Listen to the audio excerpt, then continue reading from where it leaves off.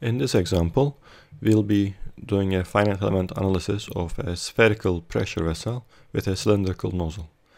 We'll have three approaches. In the first part, we'll look at a 2D axisymmetric representation of this vessel. In the second part, we'll be creating a quarter-symmetric 3D solid model. And in the third part, we'll try to represent this with a 3D shell elements, again quarter-symmetric representation. We'll assume steel material property and a yield stress of 300 megapascals, and we are interested in finding out what internal pressure will start yield. That is what is the elastic limit of this vessel, and what is the stress concentration factor, especially at the intersection of the cylindrical nozzle and the spherical vessel. The dimensions are straightforward. The sphere has an internal radius of 180 millimeters and outside radius of 200 millimeters, and the cylindrical nozzle has 30 millimeters internal and 50 millimeters outer radius. And the length of the nozzle is 70 millimeters, but that's relatively arbitrary in this simple example. We will start with the Workbench project schematic and drag our static structural analysis system, and we'll change the geometry to 2D in order to create our axisymmetric model. We can then start our DesignModeler to prepare the analysis geometry. Once DesignModeler starts, we can create our geometry on the XY plane. So we can create our sketch, and we can do that by first of all creating our automatic constraints, and we can draw a couple of arcs and several lines to represent the cross-sectional area. So if we zoom in to a distance that is representative of the vessel dimensions, we can start by an arc by center. So it's constrained at the centroid of the XY plane, and then we can start with the y-axis and constrain at the opposite end of the y-axis, and we can draw another one,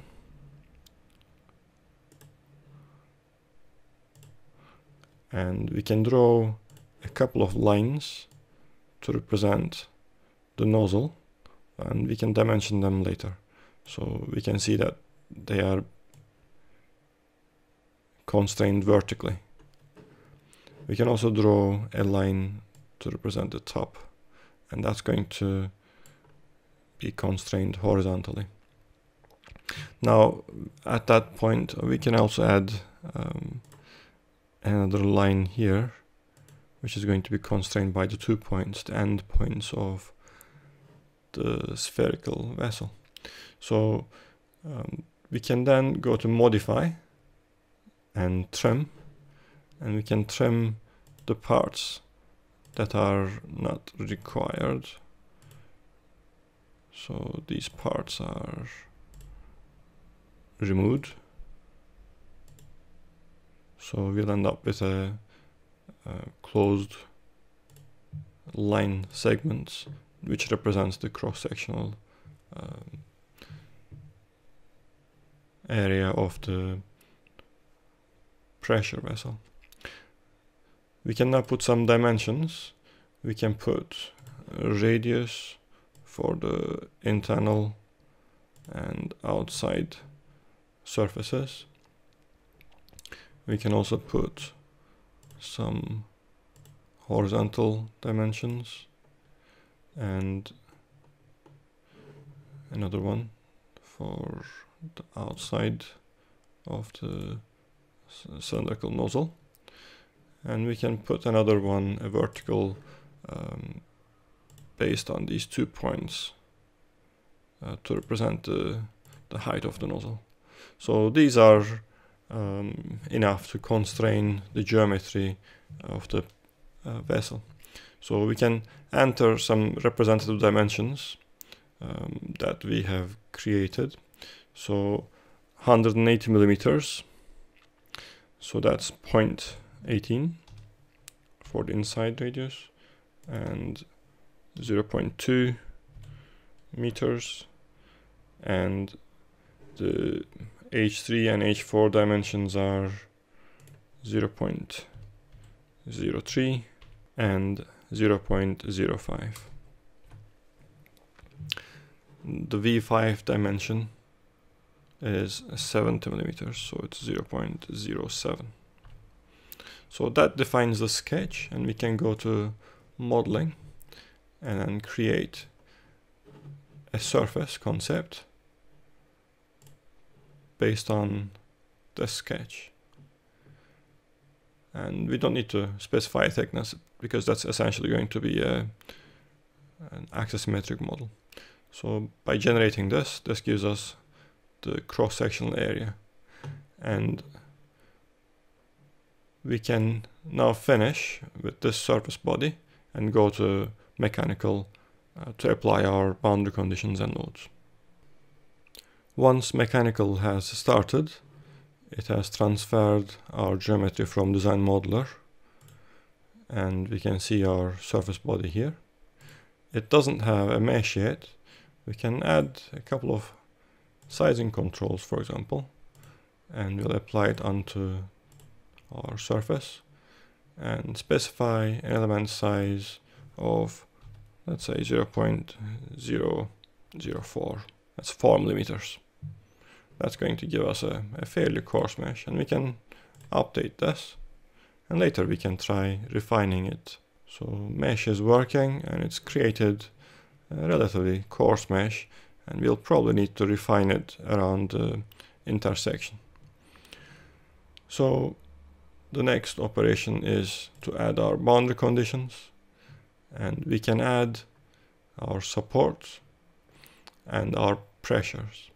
So the support is going to be in the x direction. We don't need to constrain anything because it's going to be an axisymmetric model.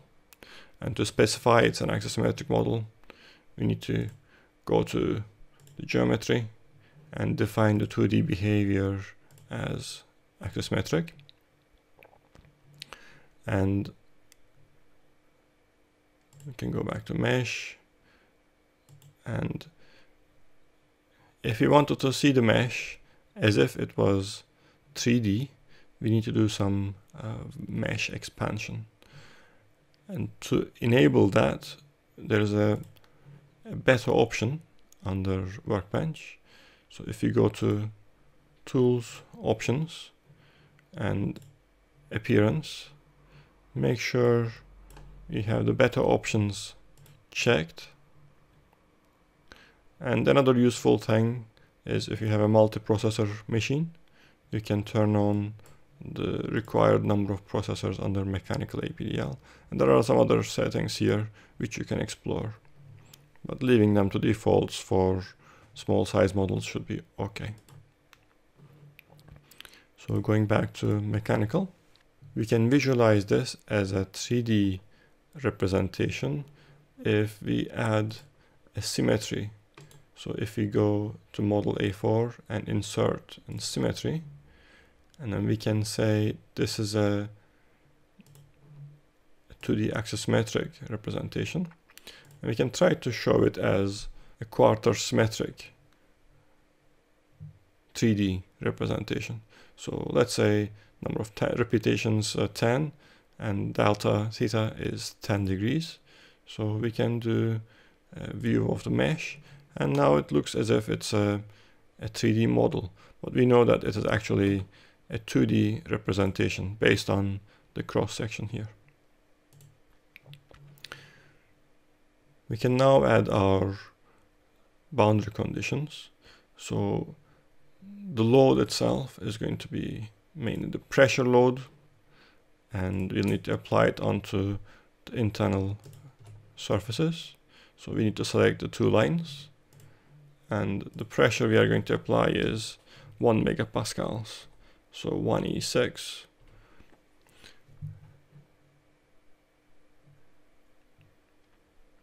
There's going to be another pressure value applied, and that's going to be at the top of the nozzle.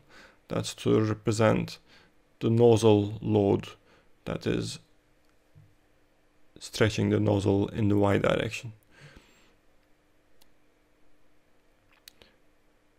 In order to calculate the pressure there, we'll need to use a simple spreadsheet, but we can also do this parametrically within mechanical.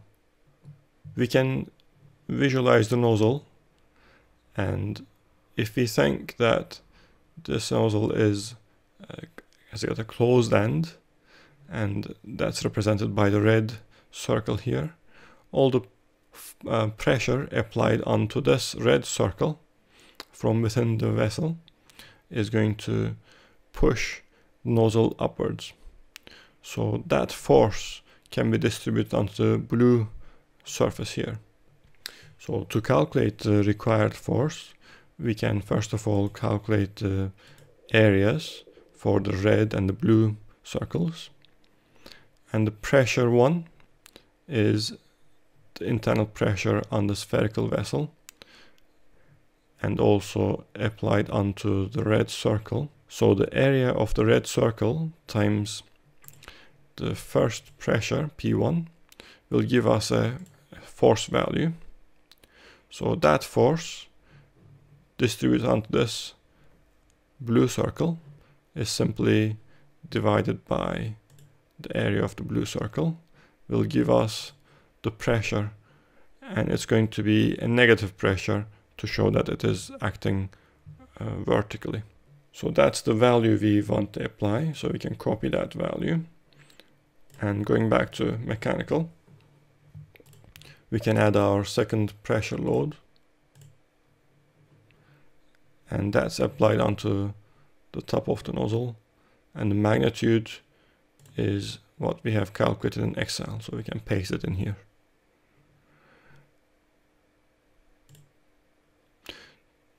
We also need to constrain the vessel in the Y direction, so we can fix a single point.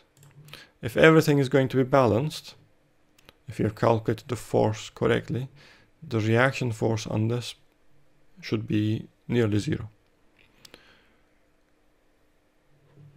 It is just to avoid the rigid body motion in the Y direction. So we can add a support there, displacement, and we want to constrain it in the Y direction. And that's enough to solve the vessel. We can add some deformations, equivalent stresses, and maximum principle, middle principle, and minimum principle. And that's enough to solve this problem. Once the solution is completed, we can look at our solution items. So total deformation is very, very small, in the order of a fraction of a millimeter. Our equivalent stress is what we will need to calculate the maximum pressure required for the limit load of this vessel. That is the elastic limit. So the maximum equivalent stress is calculated as 10.526 megapascals. We can also look at other principal stress quantities. Going back to the equivalent stress, we'll need to increase our pressure to reach 300 megapascals. And because this is a linear elastic model, we can do this simply using an Excel spreadsheet and linear scaling up. So for 1 megapascals of internally applied pressure, our equivalent stress was 10.5 megapascals. So we are interested in finding out what pressure is required to get a yield stress of 300 megapascals. So that's simply a scaling of SEQV2 to SEQV1, and that is multiplied by the initial pressure. So that gives us 2.85 E7 pascals. So we can apply that into our mechanical model. So we can go back and change the pressure. And we can also change pressure 2, and that will be also linearly scaled up. So going back to our spreadsheet again, we can change the first pressure. So we can take our P2 value and then paste into P1, and that gives us a pressure value that's going to be applied on the blue circle of about 16 megapascals. So we can copy it into mechanical, and that's again ready to be solved. So we should see something nearly 300 megapascals when we solve for the equivalent stress. So the value we got now is 299.97 megapascals, which is very, very close to the yield stress. So we can say that the pressure to be applied on the inside surface of this vessel, which is 28.5 megapascals, was essentially the elastic limit. We can go back to equivalent stress, and to calculate the stress concentration factor, we need to find out what is the maximum stress, which was, say, 299.97, nearly 300, and then scale it with a stress that's on the inside surface of the vessel, for example, as a normalizing value. So we can do a probe, and then on the inside surface we get a value of about 157 megapascals. So 157 compared to 300, so the intersection stress concentration factor is around 300 divided by 157. So that gives a stress concentration of about 1.91.